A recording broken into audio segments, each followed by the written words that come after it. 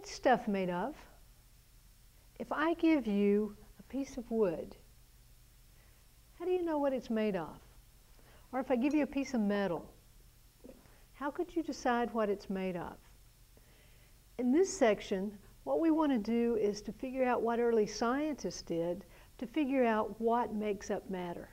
If we took this piece of copper and we cut it into tinier and tinier pieces, looked at it under a microscope, and the smallest piece we could get, what would it look like? What's its properties? What about glass? Is that an element or is that a compound? And what is an element or a compound? What about the foods we eat? This apple and potato. Are they made of elements like the copper? Are they composed of lots of different kinds of atoms, elements, compounds? In this section, we want you to read carefully and see what early scientists had to do in order to solve these questions.